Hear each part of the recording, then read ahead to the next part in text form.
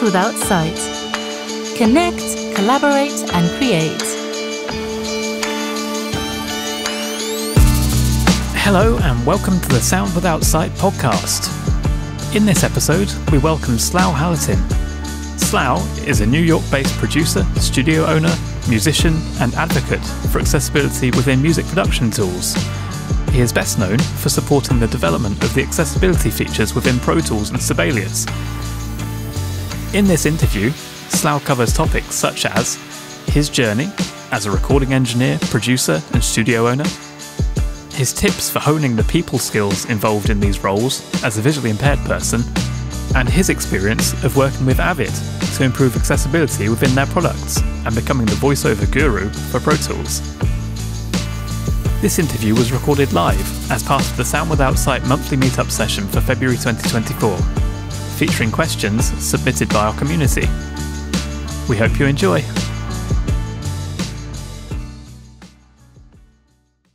So Slau, thank you so much for taking the time to join us this evening, or this afternoon for you over in New York. How are you? Very good. Thank you so much. And it's a pleasure to be here to speak with you guys. So we've got a few introductory questions to begin with, just to kind of break the ice and get an idea of your career as a whole, because it's got so many different facets to it. And Zenny was going to ask the first few questions. So over to you, Zenny. Mm-hmm. Sure. So I'm just going to jump straight into it.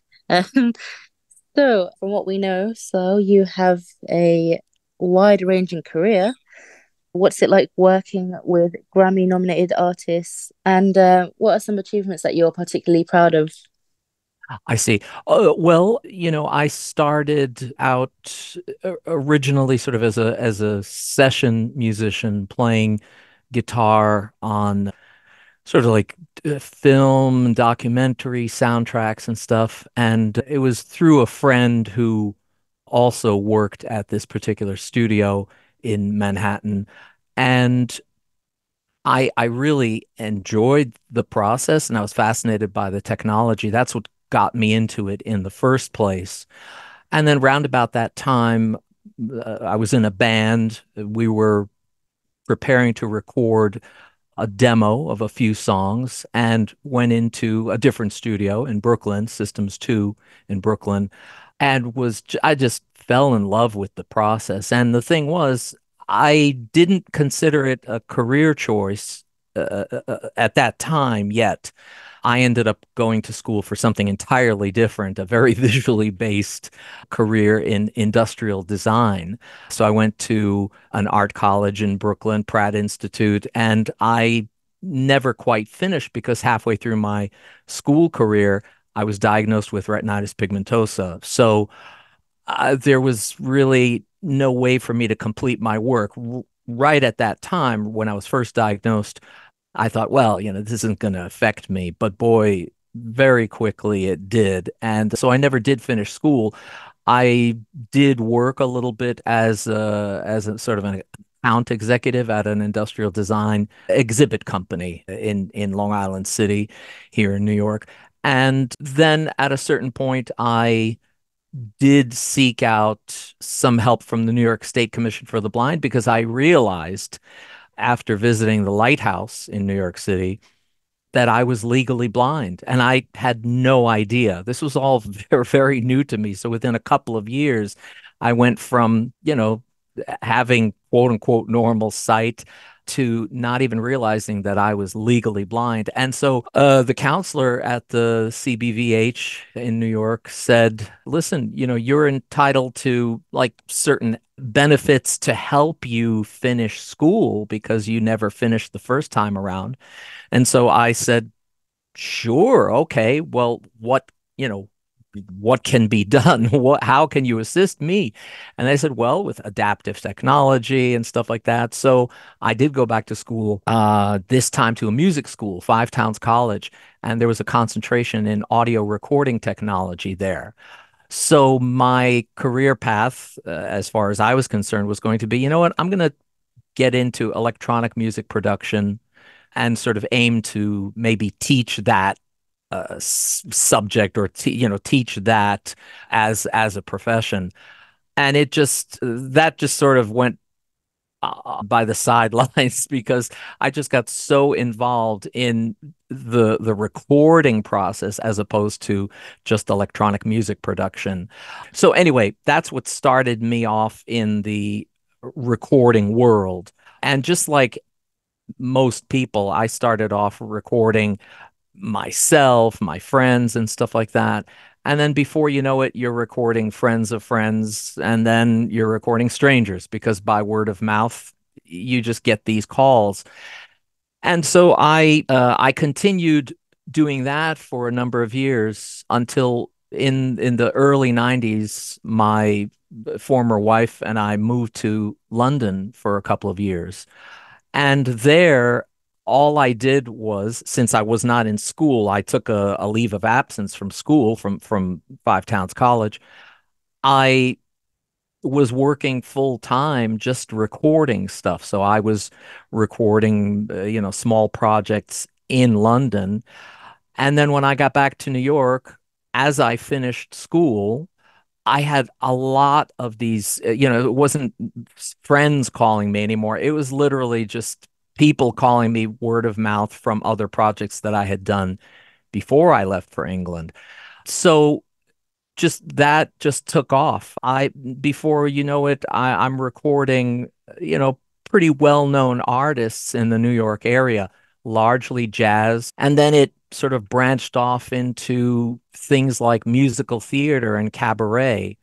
And the thing is working with, I mean, I've gotten to work with, yes, Grammy winning artists, Tony winning artists, Oscar winning artists, even like actors, not necessarily always musicians, but just actors who were doing like voiceover work. So it's so unpredictable what direction your career is going to take. If you get involved in audio, you could be working on one type of project, and then before you know it, get into sound design, and suddenly you take off in that direction. I can't say that I ever planned anything. It's just I fell into what I do naturally. I do a bunch of orchestral recordings. I've done that for probably 30 years now. That was something that I never could have planned on. It was just somebody contacted me and asked if I would be willing to do that, and I said sure. And it involved going to Ukraine to record an orchestra there. So I dove in and never looked back. And I do it, regularly every year, every other year we do a project. So I'm sorry, there's no such thing as a short answer from me. No, that's fun. I think that was really insightful as well. And actually, you answered the next question, funnily Mm, enough. okay. So, that was kind of like what kind of came first, which you've already kind of answered. I Yeah. had a couple of follow-up questions. Well, kind of just one actually. Yeah. You mentioned, that you kind of were able to make a lot of network like connections, and a lot of networking was done through like word of mouth. Yes. Obviously a lot of it's kind of moved to social media now. How is that working for you? Has that created any kind of hindrances, or is that better, or like, yeah, how are you finding kind of social Well, media and making networking and stuff? right. Well, the thing is when and I have to preface this by saying, in all honesty, I've been trying to retire.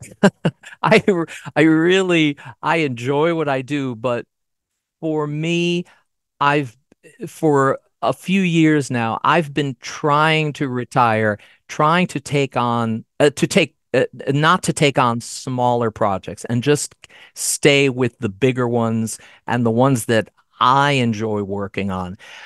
So the idea of sort of like networking and that kind of thing, to me at this point is not a priority at all. It's not something that I really seek out. When I first, well, 30 years ago, had there been a Twitter and a Facebook back then, I would have been all over it for sure.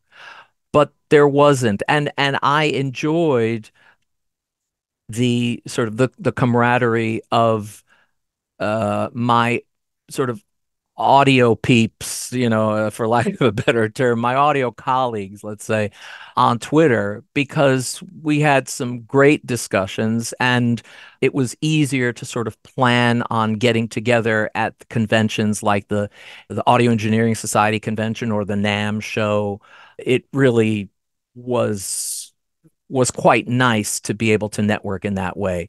At this point, I'm sort of slowly getting away from that a little bit because, like I said, I'm trying not to actively grow my business.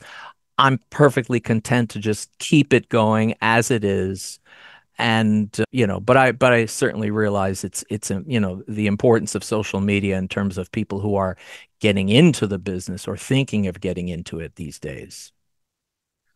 Yeah, no, that's fair enough. And like obviously, you've done so much in your career from what it seems that you know, obviously more than kind of entitled to kind of sit back and just chill. And so following on from that, throughout your career, have you had any particularly challenging barriers or obstacles that you had to kind of face? And, what, if there were any, what were the solutions? Yeah, I think, as a blind person, I mean, there are innumerable challenges just all the time. I mean, we all know, the challenges that we face in terms of software and hardware and accessibility. I mean, that's always a big challenge.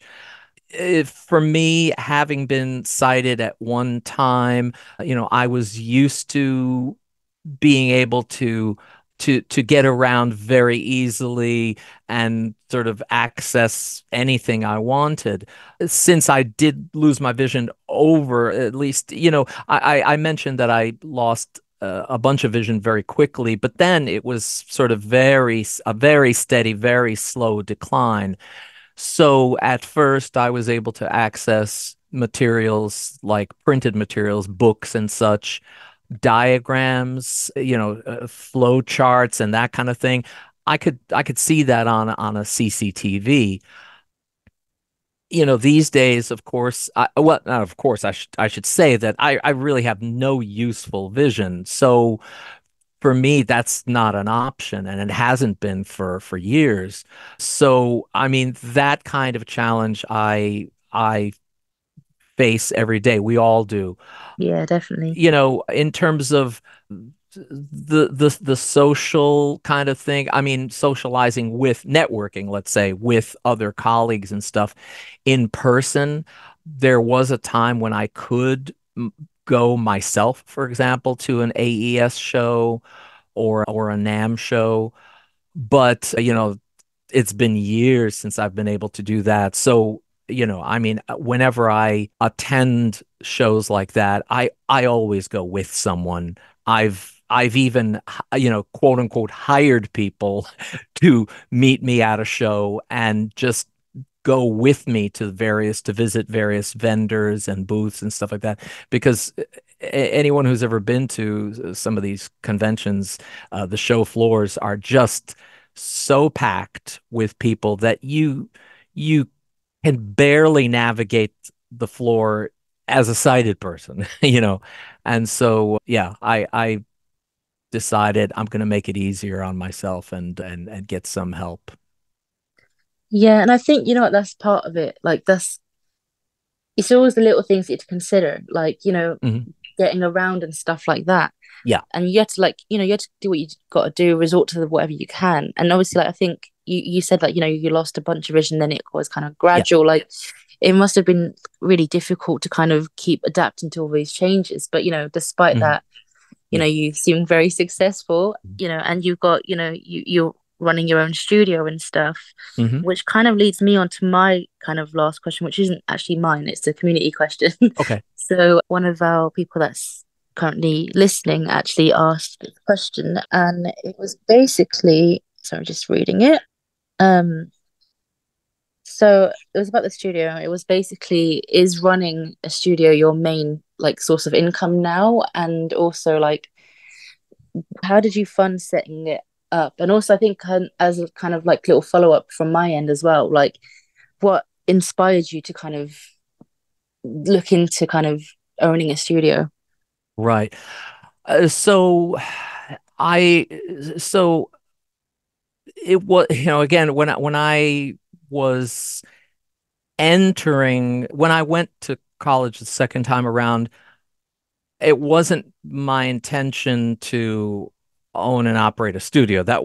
I didn't, that wasn't my initial plan, but I was interested in recording. So I purchased, like a multi-track recorder. It was a cassette-based, 4-track, and then I upgraded it to an 8-track where I was just recording out of home.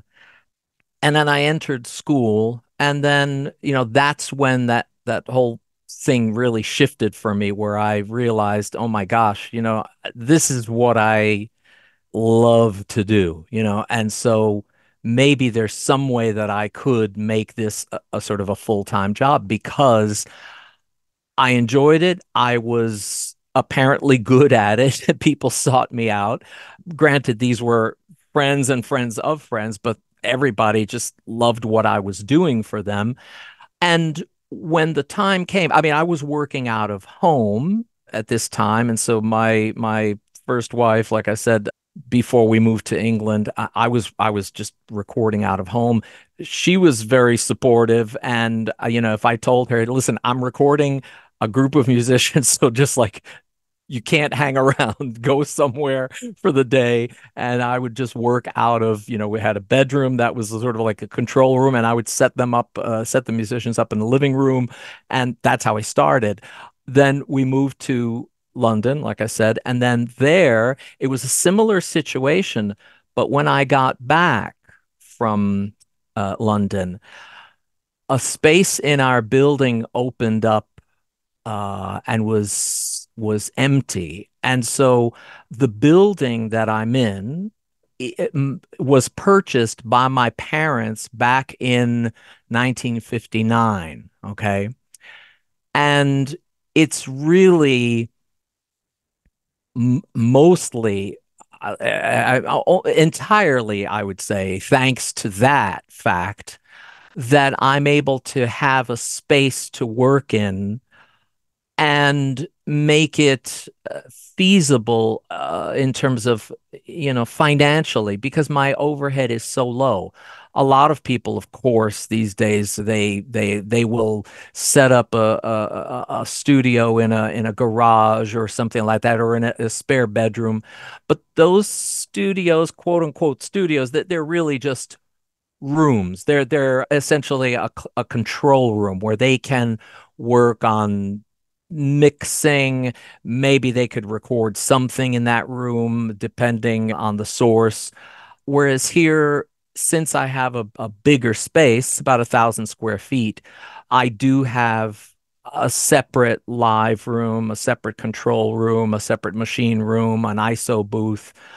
So that the fact that we own the building here makes it possible for me to do this, because if I were had I been in a position where I had to seek out a commercial space, I just there would have been times where I just wouldn't have been able to support that in terms of, if business got a little bit slower, I'd still have to make those payments, and that would have been, in my opinion, impossible.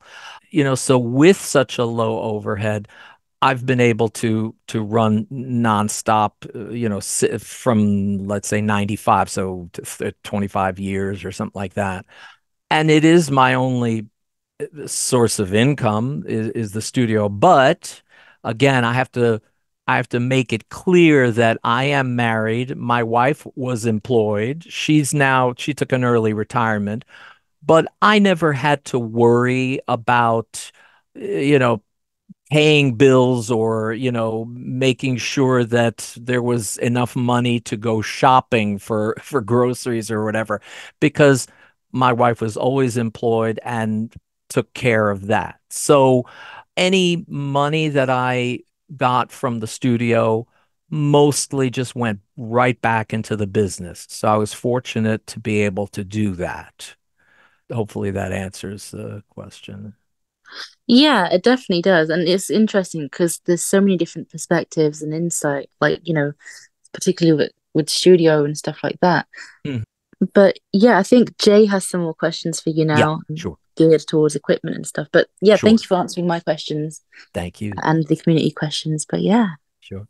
Cool. So yeah, if we dig into the equipment in the studio a little bit Yeah, more now, I know we've had quite sure. a lot of questions about this. So Yeah. yeah, we'll get as many answered as we can. So the first one is around, I guess, that process of building a studio and I guess choosing which gear to go in it, researching gear. Do you specifically look out for things that have been designed with accessibility in mind, or do you kind of go for the mainstream stuff that everyone's using and then just try and find ways to make that work for you? Well, mostly when it's changed over the years because when I first got into like when I first moved into this space, for example, it was an analog, studio. I mean, I had a large format console. I had a tape machine, a 16 track, large thing the size of a washing machine kind of thing.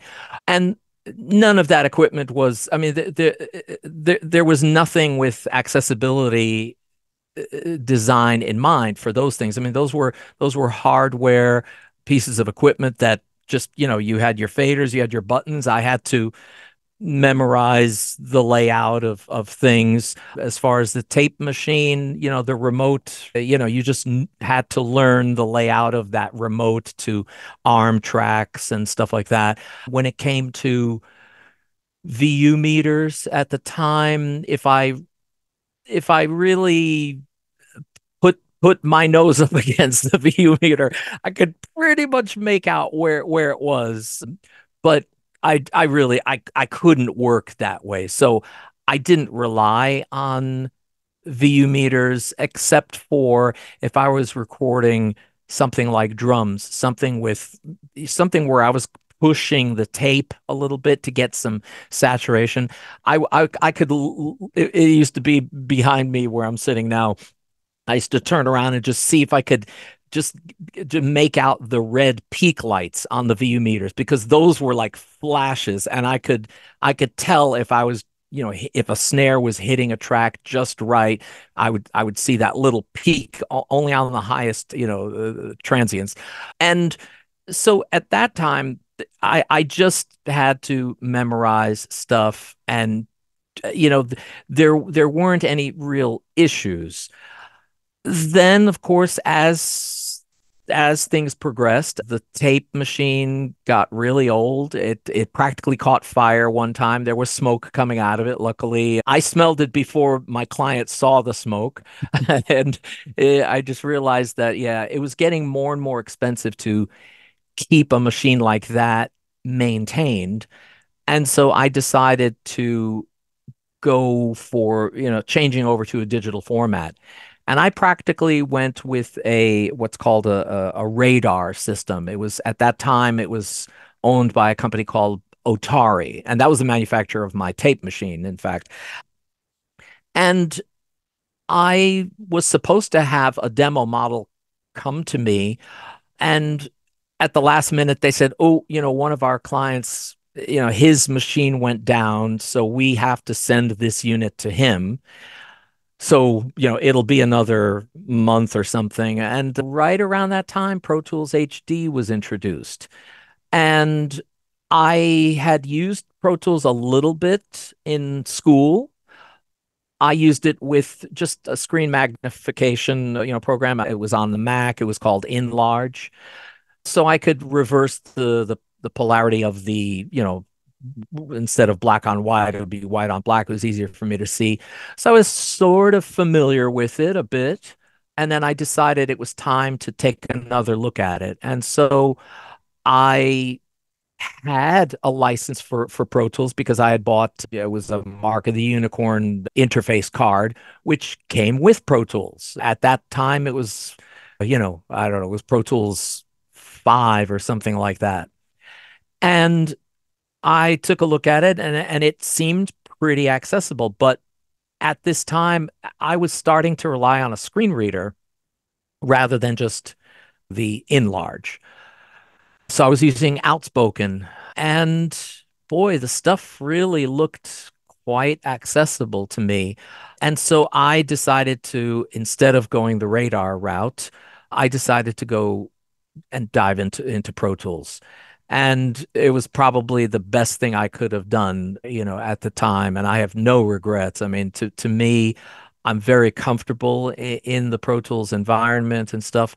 So since that time, so since, we're talking, I made the transition in 1999 to being a digital studio. Since then, of course, I had to keep accessibility sort of more so in mind, especially when it came to software, not so much hardware. But, these days, when something is hardware based and it has some degree of attention paid in terms of accessibility, I tend to, really support that and try to seek that out. For example, years ago, Native Instruments introduced, some accessibility, into their product, into their complete control product. And since then, they've expanded that. At the time when they first introduced it, it was great that they did actually get into supporting accessibility. It left a lot to be desired at first, but it's improved. And I mean, even now, there are things that I wish that it was better at, but that's okay. Things are moving forward and progressing. Mhm. And I think it's a great thing that they've embraced that. And I wish some other companies would also. Absolutely. I think there is quite a lot of momentum around accessibility right now, certainly in the last Sure. couple of years, in the time that I've become a lot more involved in this space. Yeah. Like, yeah, it's grown so much, and there's so many more people talking about it now, which is great. Yes. Including, of course, Avid, who Sure. were one of the kind of first people to really kind of make a massive step. Mhm. And obviously you being kind of part of that and helping to drive that.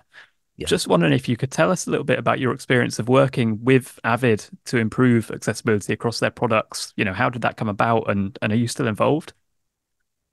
Right. Well, as I mentioned, back in the OS 9 days of the Macintosh, Pro Tools 5, Pro Tools was quite accessible. It wasn't ideal, but it was really quite accessible. And then when Apple introduced OS, uh, I upgraded to OS 10, and then I tried to run Pro Tools under OS 10, and like nothing, of course, was accessible. Outspoken did not work under OS 10. So we had like really no options. We had to a lot of people who were blind Pro Tools users had to stick to OS 9. Then Apple introduced what was originally called Spoken Interface, which became VoiceOver. I was on the beta team for Spoken Interface, and that's when I tried Pro Tools on OS 10. And like there was nothing like you launched it and you saw the menu bar, and that was it. So we reached out to DigiDesign at the time. It would be Avid purchased DigiDesign as a company. That Avid was a video company that purchased an audio company to sort of ensure that it had a strong and robust audio platform. Hmm. Um, but DigiDesign didn't respond to our requests, and then we made a petition to ask them to please support the need for accessibility in their products. And we got something like 1,500 signatures or something like that. Well, I was invited to come out to California to visit with them and discuss this, and sort of like I was there to demonstrate really the level of accessibility that we had under OS 9 and then under OS 10. So we had two computers set up. I had my laptop running Pro Tools 5 and OS 9, and I showed the VP of marketing at that time, David Gibbons, and the head of Pro Tools, Wendy Abowd. I showed them how I could navigate and do stuff on OS 9 with Pro Tools. And then we right next to it, OS 10, and I just showed them that nothing. I mean, it was like I could see nothing. I could do nothing. And it was a real eye opener for them. And they said, wow, well, we obviously have to fix this because you were able to use this under OS 9 and now under OS 10, nothing. So that started a process. Sorry, long story short, they were in the middle of transitioning with like the way that widgets were drawn to screen and stuff like that. They said, we need to make this transition first, and then we'll address accessibility. So it did take about yeah, 2 years, I'd say, about 2 years. But then they reached out again, and I flew out there, and they showed me what they had done. And it was literally like someone turned the light on where you could not see anything. Now suddenly all these controls were visible and stuff like that. So in a short amount of time, they had done this and then released it, as part of as part of the next release, all these accessibility fixes. And then what happened was maybe 2 years later or so, things started breaking down a bit because, the programmers weren't officially paying attention to any of the stuff that was done. And so things were starting to break. And it was right around that time that it was Rich Holmes was the head of Pro Tools at that time. He said, look, we have to sort of like codify this with the CEO, basically, to make this kind of official that we support accessibility. And he had a great idea, and that was to say, VoiceOver and accessing Pro Tools through VoiceOver was really no different than accessing it in a different language. And right at that time, Avid was making a concerted effort to support internet. It was there. They called it IL support, international language support. So they were making Pro Tools in Spanish and Italian and French and Japanese, et cetera, et cetera. And he said it's really no different. You're just using a different language, a different way of accessing it. So maybe if you wrote a letter and I wrote a letter to the CEO, we could sort of make this official and make this part of the process. And so I wrote a letter. And so did he. And the CEO at the time, Gary Greenfield, has said, Slau, you're working with the right people. Let them proceed what they're doing, and let's make it official. So that started the journey that has continued really to this day. There was at that meeting, I met a person who was the liaison for third-party developers, and his name was Ed Gray. And when he walked into the meeting, he came in and said, "Ta-da!" And I didn't know what was going on. I kind of looked toward the door, and there was this guy with a long white cane. I thought, who is this? And then I was introduced to him, and he said that he, because of diabetes, had started to lose his vision. And so he very quickly, became involved in anything having to do with accessibility, given his obvious connection as a visually impaired person. And, we just, from there on in, it was like anything that came up in terms of not only accessibility, but just general sort of networking in the industry. I always turn to Ed because he, as the third party, partnering director, he knew everybody and everybody knew him. So he was a really great connection to have. Unfortunately, some people know that we lost him recently, from complications from diabetes and some other stuff. So right now we're in the process of, trying to establish who will take on that role of sort of uh, addressing accessibility sort of like on an ongoing basis. We have a whole beta team, of course, but that's just one aspect. You need to have somebody who's in the culture of that company to sort of carry that banner, because there are plenty of people outside the company who will wave the accessibility flag, but you really need somebody inside the company. And the good thing, though, is that over the years, various individuals that we've worked with in Avid, they're keenly aware of the issue and have, helped along the way. But again, still, there needs to be a point person for that. So we're just still kind of trying to figure out who that person is. Yeah, I mean, Ed, absolutely massive loss, really, really influential in this Yeah, space.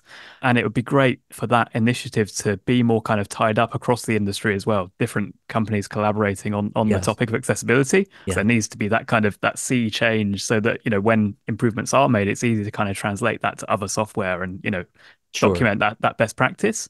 So just one little quick question. Have you got one piece of advice for someone, maybe they're a user of technology and they find it frustrating that they're hitting accessibility barriers and they want to make a change? One piece of advice for kind of getting that voice heard? For getting the voice heard, well, I mean, I think number one, it's always a good idea to seek out other people who are in that same boat. We now have a bunch of communities. There always were sort of like email lists, and those were great too. But nowadays, not only through just regular social media, traditional social media, but also things like the WhatsApp groups, there are so many these days where you'll have a community of users that are who have a common focused interest. Like let's say, for example, there's a complete control WhatsApp group. There's a Pro Tools WhatsApp group. There's a, Reaper, Logic. There are so many. I think sort of, you know, being part of those communities, I think, is important. Because I think what happens is that you have situations where s- there's bound to be some contact through individuals in that group. There's bound to be some kind of networking contact where somebody says, "Oh, you know what? I know so and so from blah blah blah," and then you have the potential to interface with people at various companies and even invite them to participate in real-time chats, Zoom calls. We've had that happen with a bunch of people. For example, Byron Harden, who has IC Music, he's invited, people from various companies that deal with access that have taken an interest in accessibility, and they participate and get to sort of have, Q&As with people, with users. We've years ago, we started doing this. We started having a group of people who were blind or visually impaired meet up at NAMM, and we would break into like maybe two or three groups of two or three, and we'd go to various developer booths and sort of speak to these developers and product owners, product managers in person to raise the issue of accessibility. And just as an illustration, I mean, we used to go to Native Instruments every year, probably 5 years in a row, and they just never budged. I mean, they were just not going to do anything for accessibility. It was practically comical how they would say, "Nope, we're not doing it." I mean, it was that blatant, and I don't know exactly what changed. I think possibly the leadership changed at a certain point. But boy, when they got on board, it was like, again, like somebody turned the light on.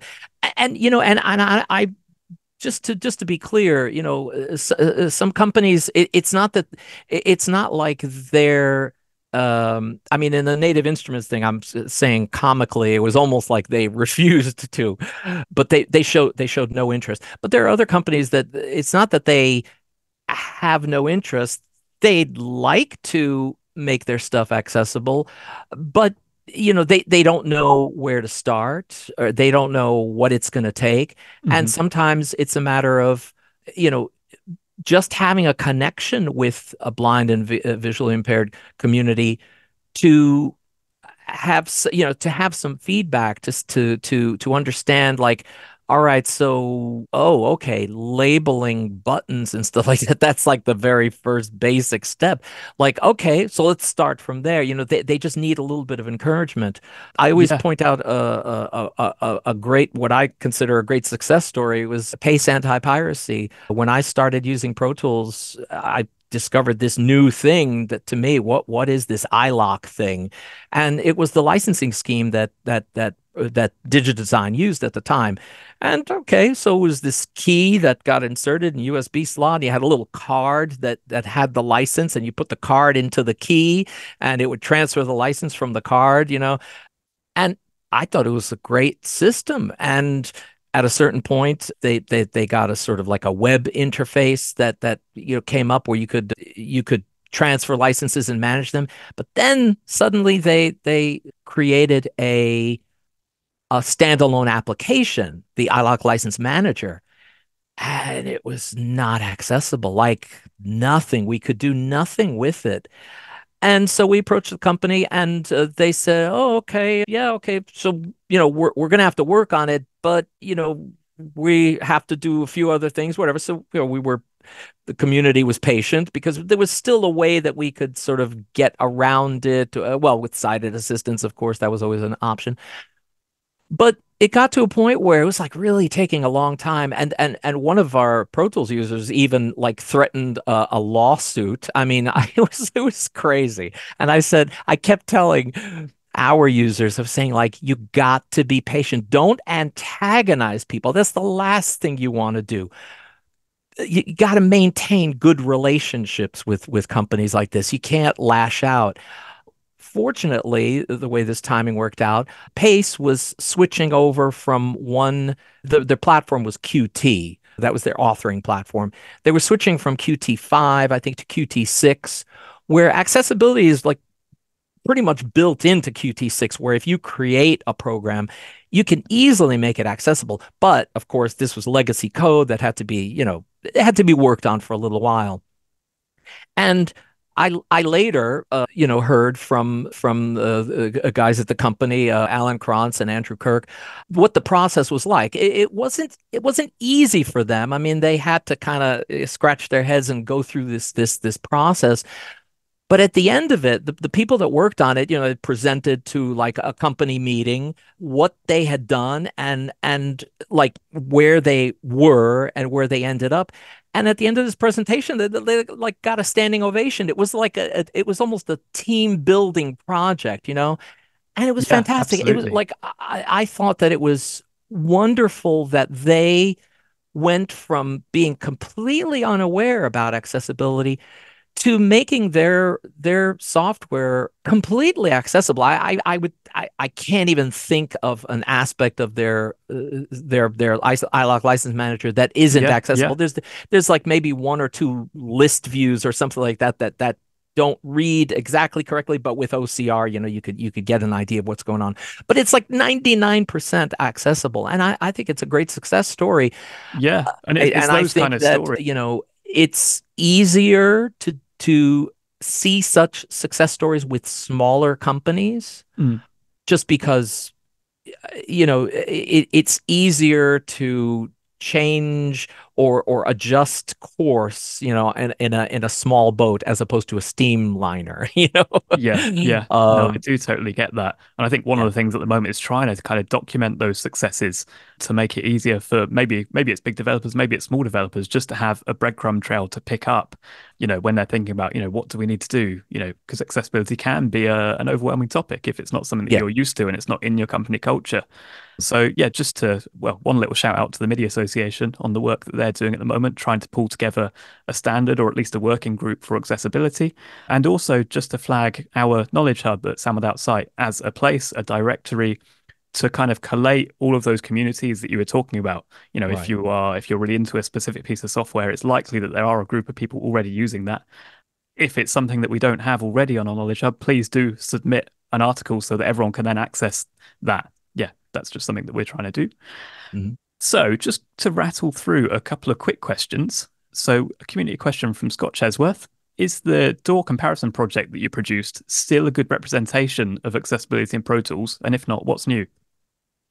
As far as Pro Tools is concerned, not much has changed, really. I mean, they've introduced a couple of new features which are essentially accessible. I would say that the things that they recently introduced that are not really accessible, that still need work, are like this, like their mobile apps, like the I can't remember what it's called even, like it's like you can run it on on Hmm. an iPad. It's kind of like Avid control, is yeah. it Sketch or something? I Oh, can't yeah. remember. Yeah, those things are still not really usable. There are some controls that are visible and stuff like that, but to me, it's not viable.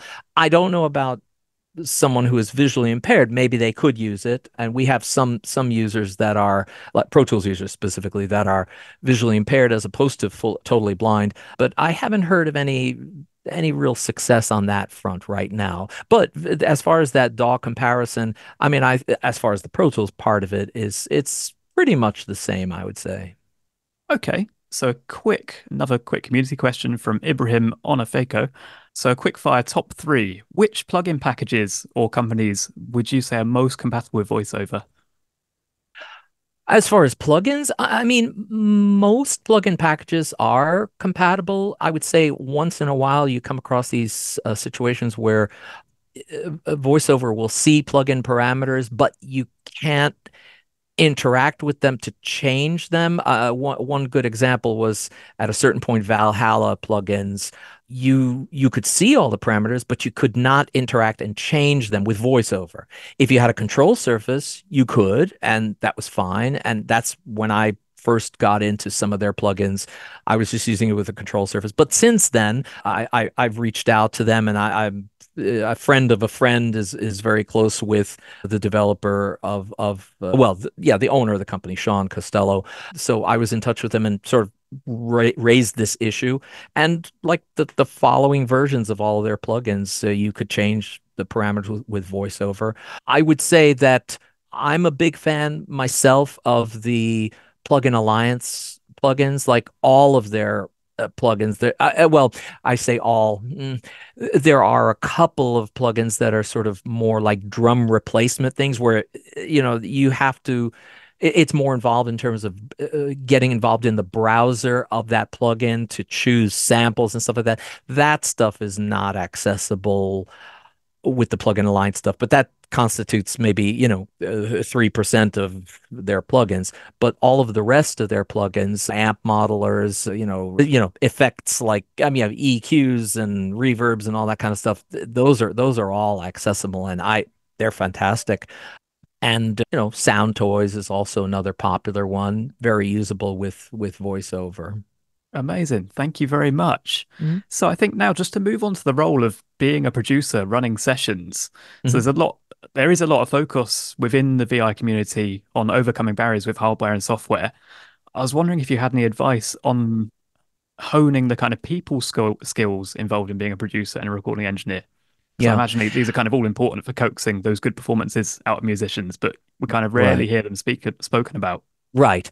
Well, I think that's because, these days that there is a lot of focus on, on technique of, how do you, get a great tom sound or a kick sound, whatever. I mean, these are, there's no shortage of sources for, I mean, of people showing you how to do something, whatever.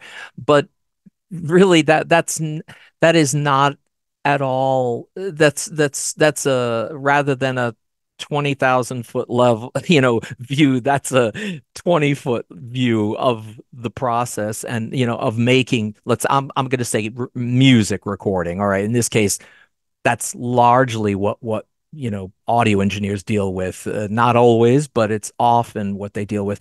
Music recording, it used to be that you would get a job, mopping a floor, sweeping a floor, cleaning toilets, and you graduated to being able to make tea for the talent, in a recording session. Then you'd move on to maybe being a tape operator.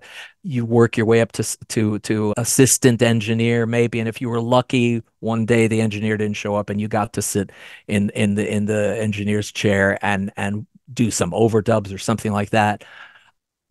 Along the way, I mean, from day one, you would start getting an education about how to deal with people, what to do, what not to do, equally as important. And we just don't see that anymore. I didn't have that experience of getting into the studios uh, with that sort of trajectory. Mine was going through school. So I was taught in school, what to do, what not to do. Still, that was still theoretical. I mean, we did have sessions in school, and we had to fulfill like all of the various roles, on various sessions. So on some sessions, I did one thing, or another session, I did another thing, and we were, you know, tested, critiqued, et cetera, et cetera. So, I think that today, uh, I mean, yes, there are schools, of course, that teach audio. Not too many of them are going to be viable for a blind person to attend, just because some of that stuff is just not going to be accessible.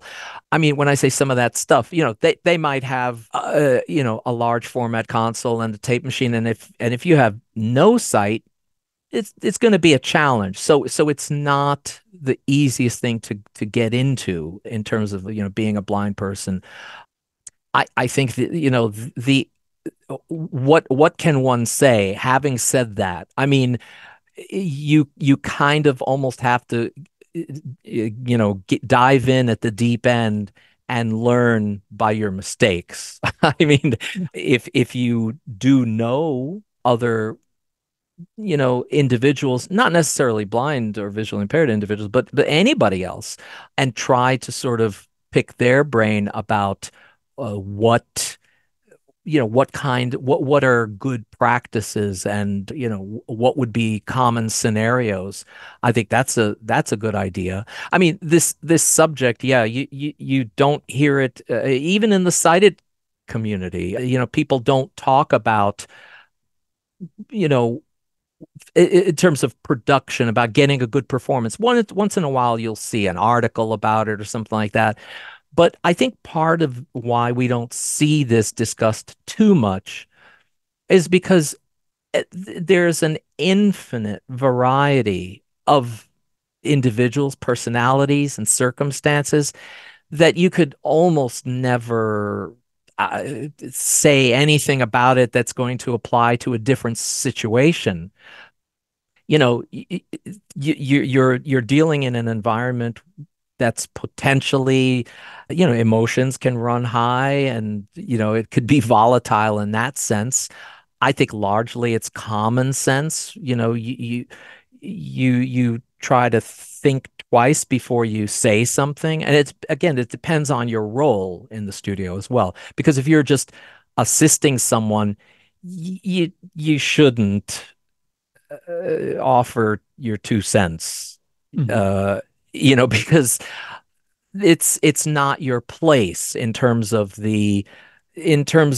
how things would work in a situation. I mean, I had a situation once where I had an assistant who, during a session, it really struck up a conversation, and started offering advice to one of the musicians. And I thought, oh gosh, I can't believe they start, and I, of course, had to tell them later on, that is not appropriate. You don't do that. You're not part of the production team. You haven't been here for previous sessions and stuff like that. You have to learn, how to interact, but it's largely experience, and sometimes it's an uncomfortable process learning that, but that's yeah, that's one of the ways that you do learn. Sure, sure. So just moving on, we've got another community question from Peter Boscher, which is saying, given the differences in ways of working there might be between sighted and blind or visually impaired producers, how do you approach collaborating with a team, so other producers or engineers or musicians who might be sighted or blind? Like, what do you feel like the differences are there in like, and how can you kind of build bridges between those two communities in a session? Yeah, I mean, as far as working with other with sighted, I mean, 99% of the people I work with are sighted. So I just, if I meet someone, somebody's coming in for a session, I mean, I'm talking talent in this case mostly, or even if they're a producer or another engineer or something like that. I mean, the very first thing I will tell them, even in an email before they get here is, oh, by the way, I'm blind, just so you know. And if that just didn't if the opportunity didn't present itself or it slipped my mind, I tell them immediately when they come in, just so that, because in the studio I don't walk around with a cane or anything like that, and many people have just assumed that I was sighted. So I make it a point these days to make sure I tell them. When I do work with someone who is blind, I mean, there is a certain kind of shorthand, I think, that we all kind of understand, that, like if that a blind person comes into the studio, I mean, I let them know, by the way, to your right, there's a thing, there's a whatever, a mic stand or a table or whatever it is, to avoid the sort of, unfortunate incidents where they walk into something or knock something over. So obviously I'm prepared for that kind of eventuality, or I shouldn't say eventuality, possibility, because people don't always walk into things. But, I don't think I do anything differently with sighted individuals.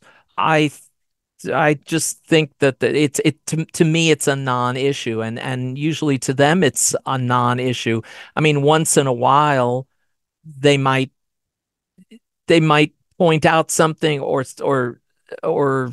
do something that is clearly visual, and yeah, I will remind them, I have no idea what you're pointing at. And they go, "Oh, sorry," they're like that. It just reminds them of something, like that. But I don't think I do anything different with sighted talent or engineers or anything like that. But with Cool. with blind people, yeah, sometimes I just try to think, what would I like to know if I were them, and I try to accommodate. And I guess what about if you're working with musicians who are used to working in a really kind of specific way, with communication through the glass from the engineer, and that can be quite a kind of visual form of communication. Right. Have you So developed any ways of working there that might be yeah, useful for yeah. others? So there's no difference whatsoever for me. I have always been in a situation where the talent is in the other room, I'm in the control room.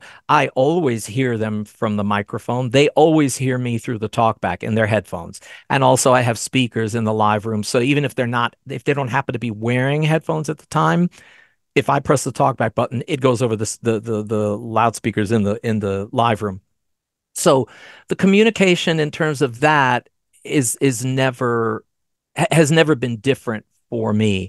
I do have windows in the control room. I didn't when I started, and to me it was a non-issue. But then I realized, as I was working with other producers, I realized that the visual sort of connection between live room and control room was more important when, say, the producer, wanted to make a motion like keep going and, turn their hands in a circle, something like that.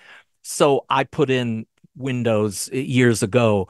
It doesn't make any difference for me, although probably for the talent sometimes I will, I'm sitting here at the Hmm. mixing console, right? So the windows are in front of me where the live room is over there, and I know where people are set up. So if I gesture to someone to cue them because they weren't sure about where to enter, they get the benefit of me cueing them. Hmm. What I don't get the benefit of with the windows is, like, let's say we're listening back to something, and let's say, I'm sure it's the same with various DAWs. You have the capability of monitoring playback or live input, and with Pro Tools on any given track, you're either monitoring the playback or input. You can't do both at once from the session itself. So I have a specific, setup so that I can monitor the live room no matter what's going on. I have a microphone in there that where I can hear. So if we're listening back to a vocal take, I mean, sometimes the talent will go like, they'll wave and they'll shake their head, So it's clear to a sighted engineer that, oh no, they want to redo that. But I monitor the live room and the talent just knows they'll go, no, I could hear them already saying like, I didn't like that, So, for me, I like the fact that they're comfortable with the visual aspect of working just like they do in any other studio. To me, again, the playback and stuff like that is sort of setting it up so that I can monitor in real time what their reactions are. That's a little accommodation for me. And the other thing that I've done is I use a plugin called Mute-O-Matic from Sound Radix, which is just a way of automatically having my talk back be heard to the talent in their headphones. I don't even have to press talk back. So if the transport is stopped, they hear me. I don't have to worry about reaching over and where's the talk back button? Oh, there it is. I hit it or something. I don't even have to do that. It's just automatic. Once the transport starts, once it's engaged and we're playing, it mutes automatically so they don't hear the control room anymore. As soon as I stop, they can hear me, and I could still hear them, of course, because of the microphones. That's cool. I've not heard of that plugin. That's a really Yeah, good it's a one. free plugin from Sound Radix, SOUNDRADIX, soundradix.com. Cool. So just one more question on this topic of running sessions. Yeah. How do you approach kind of keeping notes during a session? And, I guess I'm used to working with producers and they're scribbling away on a piece of paper or Yeah. marking up a score, that kind of thing. Any Mhm. tips for kind of keeping hold of all the good information, what was a good part in a take and that kind of thing? Yeah, what I tend to do is I have in Dropbox, I have a folder with all of my current clients, and I keep a record of every session. And if something does come up, I hit Command Tab and I just type, my notes that way. But I don't do that so often. Usually, okay, when I'm working with another producer, that's their job. They take their notes. I might jot down things like, oh, I think, this take three, like playlist three in this particular song, somebody might have bumped a mic. I got to check that or something like that. I might write a note like that for myself. But when I do more complicated, more complex sessions, I mean, like for example, the orchestral sessions that we do, I record the whole thing. I mean, because we'll have typically 3 hour long blocks of sessions. So we might do 2 or 3 3 hour sessions in a day at the studio. And we might do that 2 or 3 days in a row. I would literally have like an R09, what do you call it? Not Roland. What's the forgot the company name. Edirol, owned by Roland, Edirol R09, and I Mhm. would just record the whole thing in real time so that if I ever have to refer to something, I know I have it there, and I'll say out loud, I'll keep the thing right there on the desk next to me, and I'll say out loud, oh, I got to check this take or whatever, for this particular mic or this particular section, and I yes, it is more to go through in terms of audio, but I only refer to it if I need to. But it's Yeah. like a real safety net for me because I know that no matter what, if I think to myself, wait, did the conductor like this take or the other one? It undoubtedly it's in the recording. That's a really good tip as well. I've definitely been there where I've done a few takes and I was like, actually, what was the reason that we were doing this take again? Right. So And I yeah. do, and just quickly, I do also like in the session markers, there are comments in Pro Tools, that is, there's a comments field on each track. There's a comments field. I'm trying to get Avid to maybe make it so that those comments are attached to the session playlists instead of just the track, because that would be fantastic if they did that, so that, let's say you on a particular track, you do a take 3, a take 4, like you could literally in the comments of that particular take make your notes right there. So there's a way to do it also with the new feature of track markers, but I haven't researched that enough to know whether that's a viable solution. But anyway, sorry. Awesome. No, thank you very much for that. So that's our questions on the running sessions, being a producer kind of thing. I know, Sarah, you had a particular one about networking. Do you feel like that's been answered, or is there more to dig into there? Yeah, so I know you mentioned earlier about that at first you could attend events on your own, and then as you lost your sight, you would bring someone with you.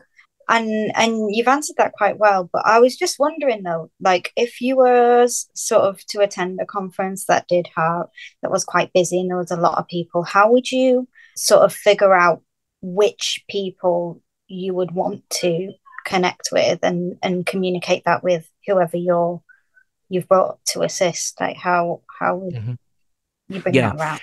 I mean, if there are specific people that I know will be attending and I want to meet with them. I mean, like I said, at this point for a number of years, I've always gone with a sighted assistant.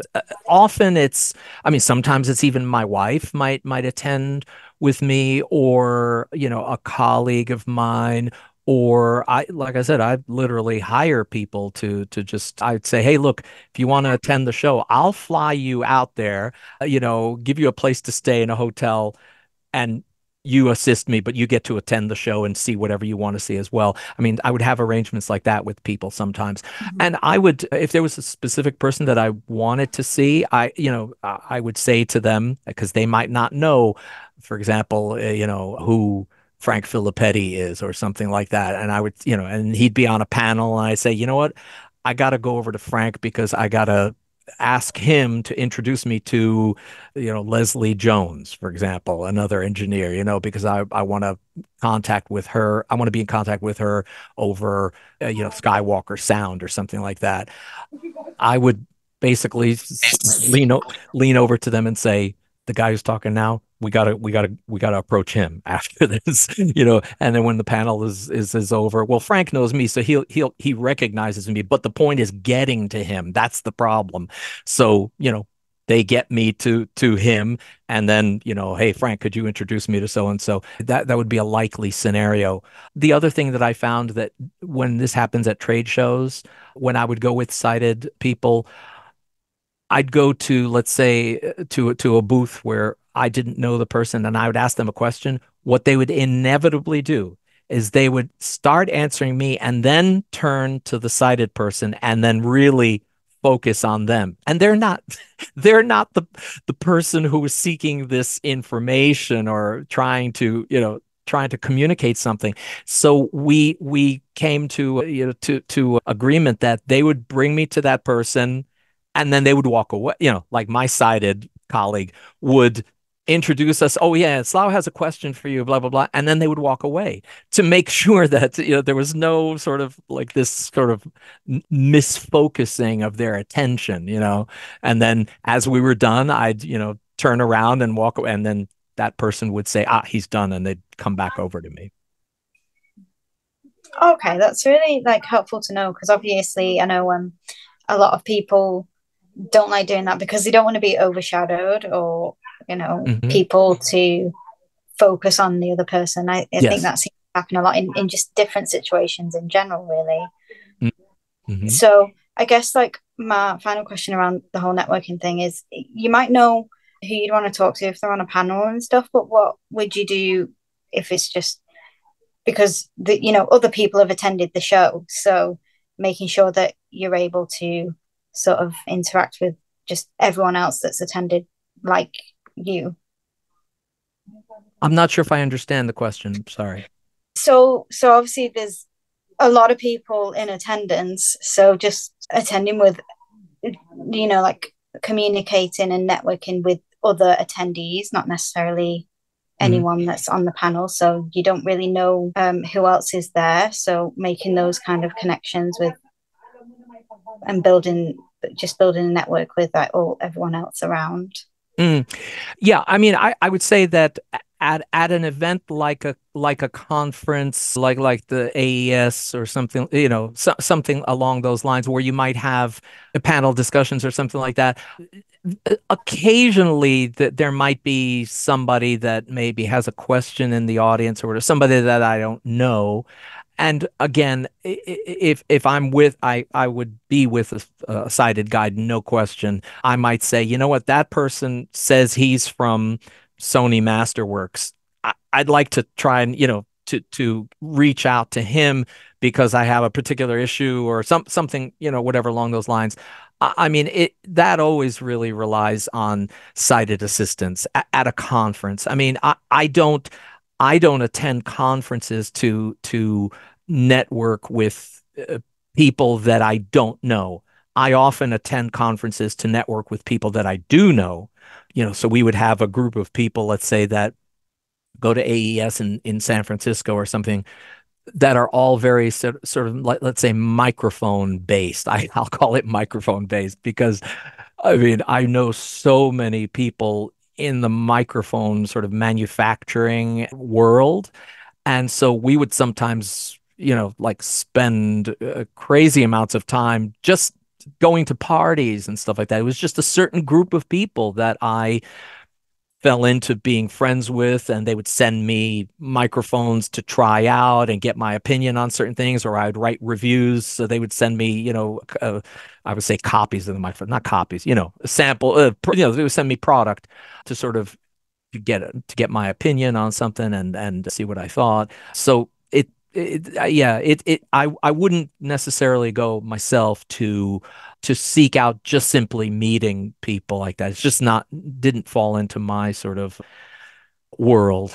I realize that sighted people, of course, might walk by and see somebody with a T-shirt that says something, and and they strike up a conversation. It just doesn't happen for me.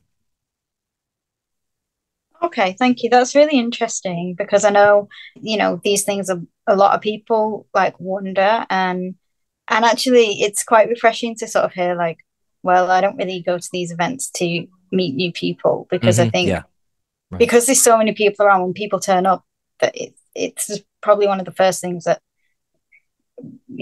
that comes into the head. And really, you don't really have to do it that way. And until you said that just then, I actually didn't think of it like that. So thank you. That's really great to hear.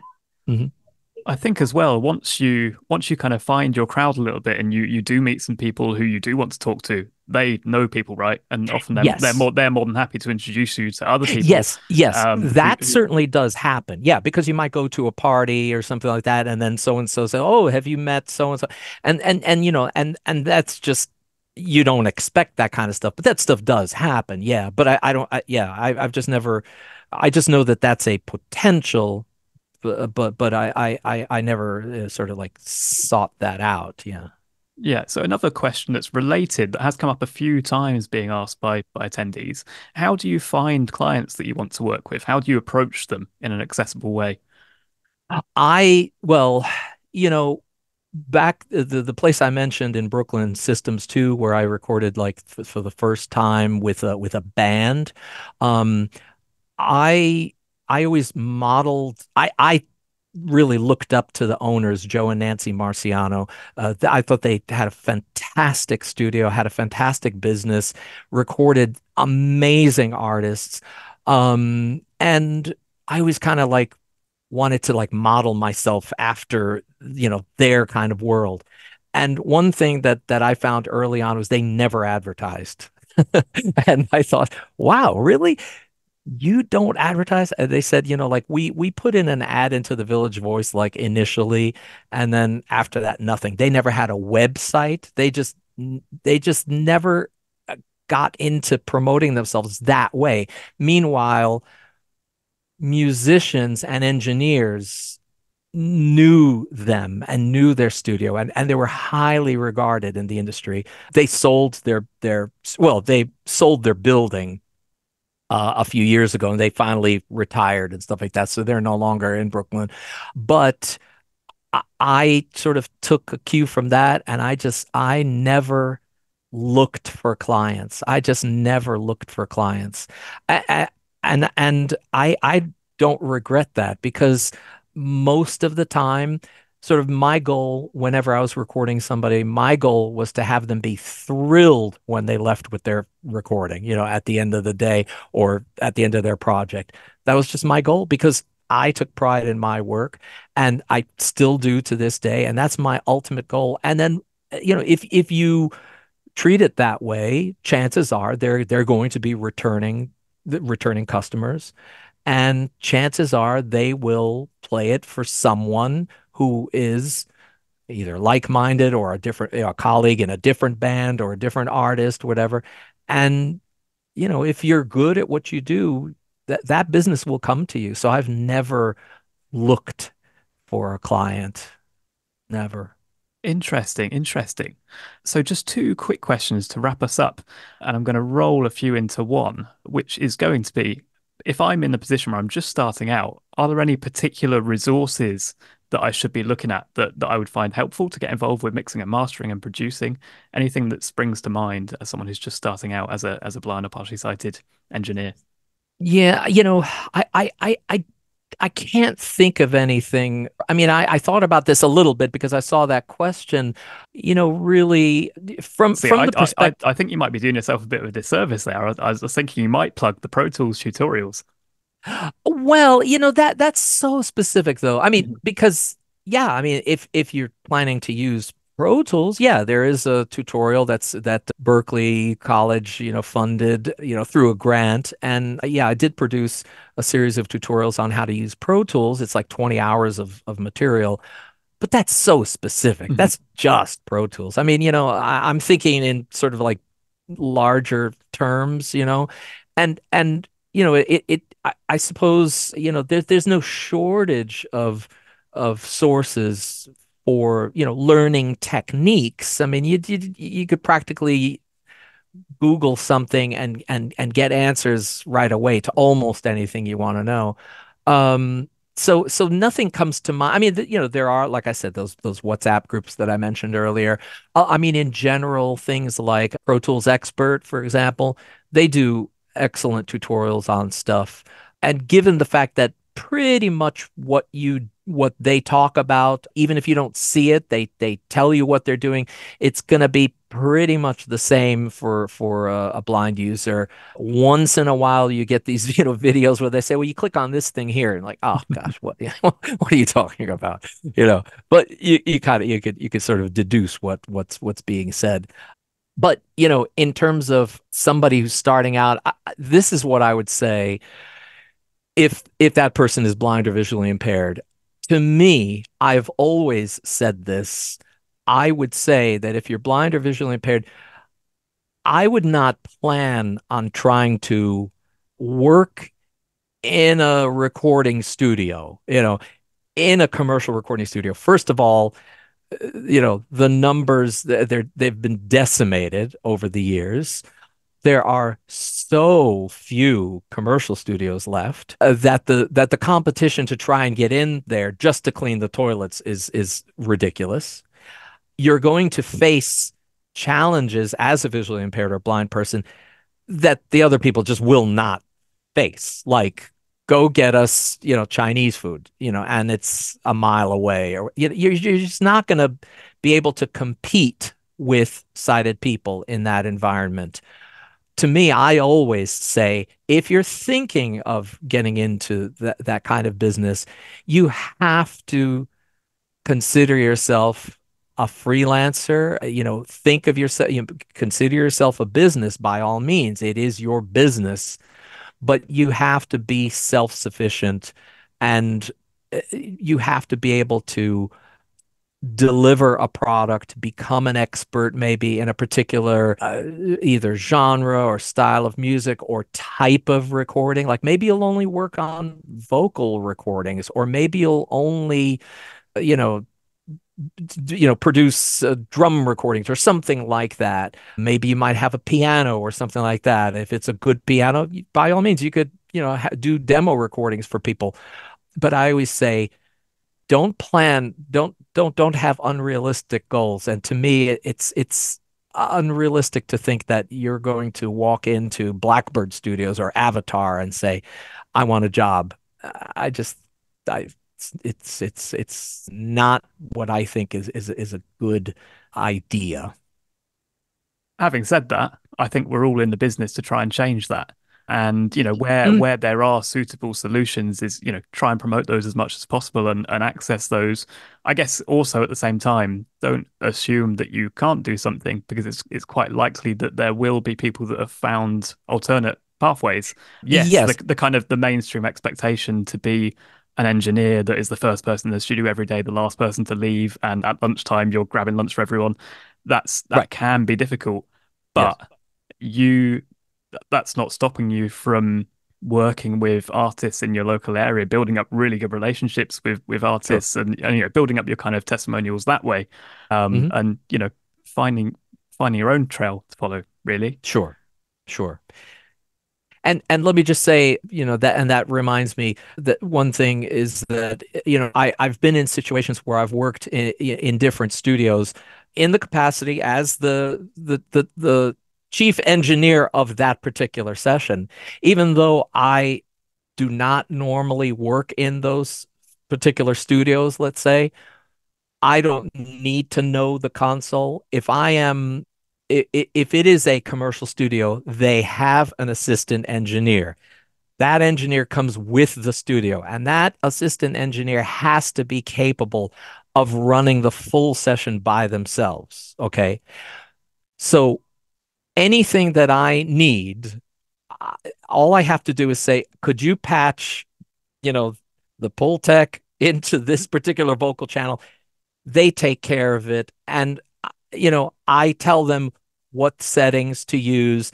They can set it up, and they know how to set it up even without me telling them. But the point is, I run the session, I conduct it, I drive Pro Tools during those sessions. It just so happens that I'll have the keyboard in front of me, the QWERTY keyboard that is, and I'll just run Pro Tools, and we're fine, and we get the stuff done, and then I take it back to my studio here to do whatever editing, overdubs, mixing. These are sessions that are sort of more like cast albums, where we might have 9 or 10 people. And 9 or 10 people in my live room, it's possible, but it's not ideal. Whereas these studios are 3 times the size of my live room, so it's much easier. So it is possible as a blind person to get to the point where what the process is, how to run a session, what the technical considerations are, which microphones you want to use if you had anything at your disposal, and you can work, quote unquote, in a commercial studio environment and be successful at it. But you probably, as a blind person, wouldn't have an easy time at all trying to get onto their staff. That's what I kind of mean to say. Cool. No, really, really good to have that clarification. It's really great to have you also saying that all of those things can be done, and the examples of the work that you do at your studio, all those different roles really across the board, the producing, the recording, the editing, presumably some mastering as well. Getting involved with all those things is great. So I'm just going to round off from our questions there. I can see we've got one hand raised. Sydney, would you mind unmuting Marshall so we can ask his question, please? Yes. Hi, Slau. Can you hear me okay? Yeah, I mean, throughout the whole day today, my audio has been just crazy. We couldn't figure out why everything's so quiet. I can hear you, but go ahead. Yes. Maybe I've not got enough gain on the pre. No. It's just across the board. Everybody, to me, in my headphones, no matter that my settings are like maxed out, everything is kind of quiet, but I can hear you. Don't worry. Go on. All right, so just a 30-second background about myself. I'm Marshall Fairbrother. I work at the Old Library Studios in Mansfield occasionally, and I'm based at home most of the time. Okay, at the moment. now I'm losing you.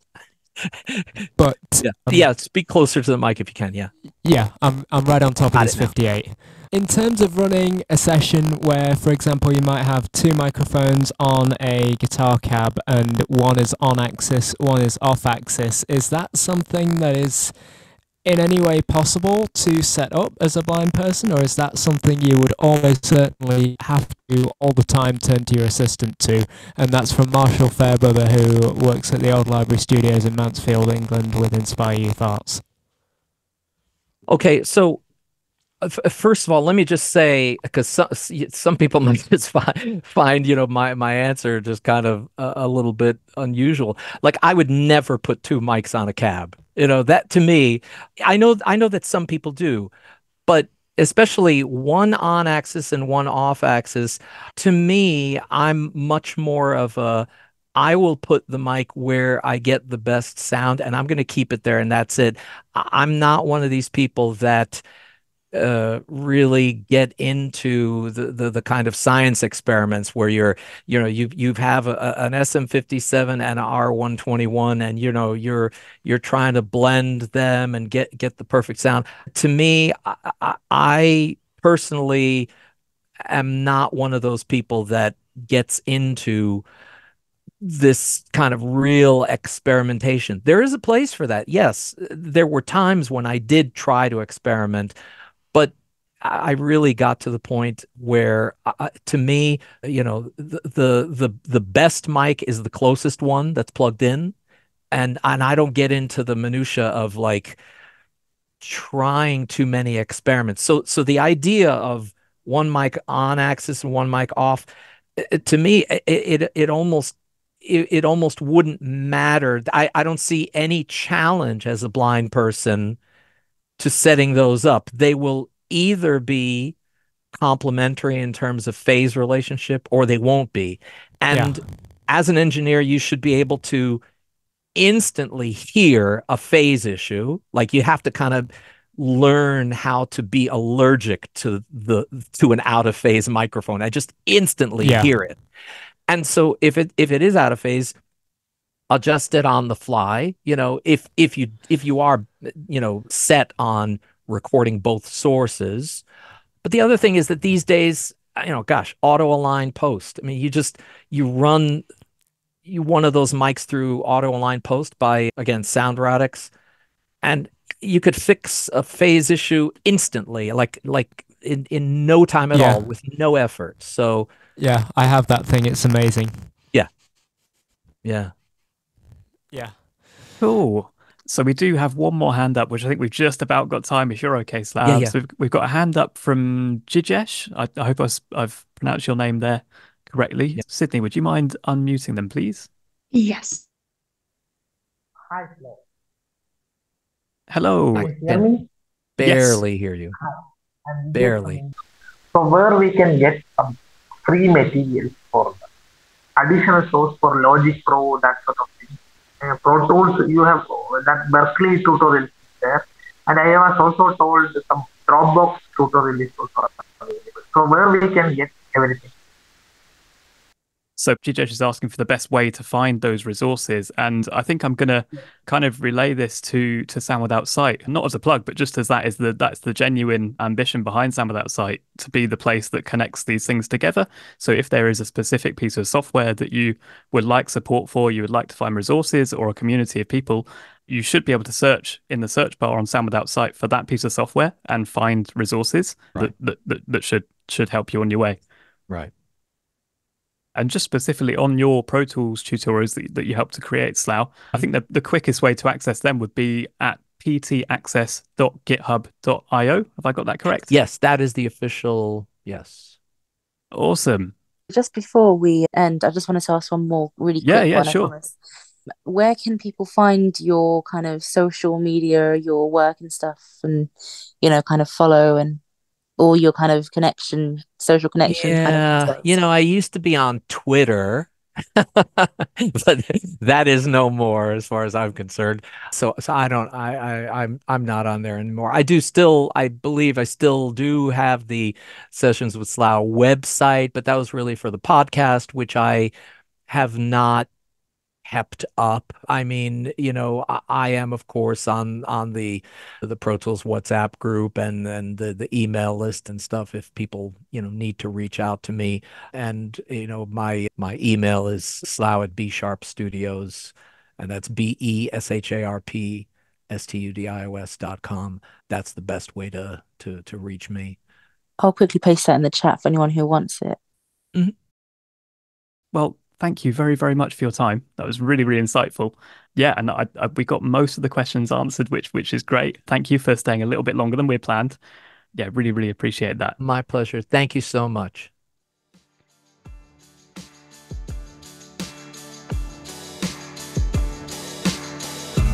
Thank you for listening to this episode of the Sound Without Sight podcast.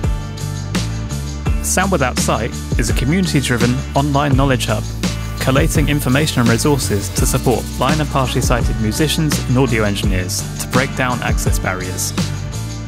If you're a visually impaired musician or audio engineer, why not share some solutions you found on our Knowledge Hub? You can learn more and get involved at soundwithoutsight.org. If you've enjoyed listening to this podcast, please consider making a donation to support the project. You can do so at soundwithoutsight.org/donate. The music you're listening to was kindly contributed by community member Mackie Jones of MapleMixProductions.com.